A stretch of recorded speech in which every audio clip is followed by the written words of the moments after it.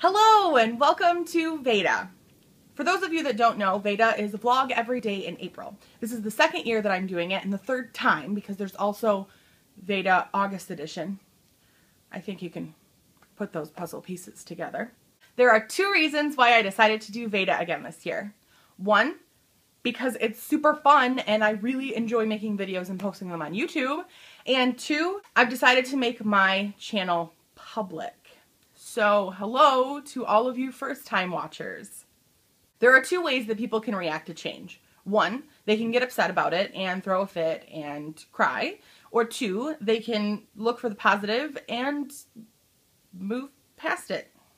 Over the last month, a lot of change has happened in my life, and so with that, I decided why not pile on one more thing that changes, and that is posting these videos publicly on my Facebook page. I say public, and I don't actually mean like these were hidden from anyone. They were always out in the open. If anyone took the time to Google my name, my channel pops up, my blog pops up, my Instagram pops up, everything pops up except for my Facebook.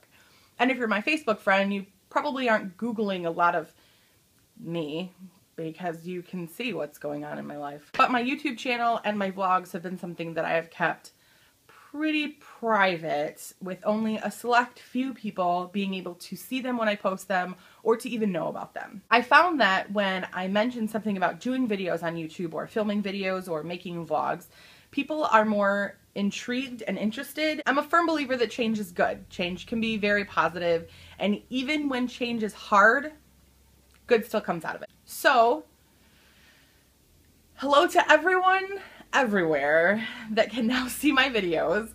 I hope that you're entertained by them and that you decide to take this journey through April where I'm going to post a video a day.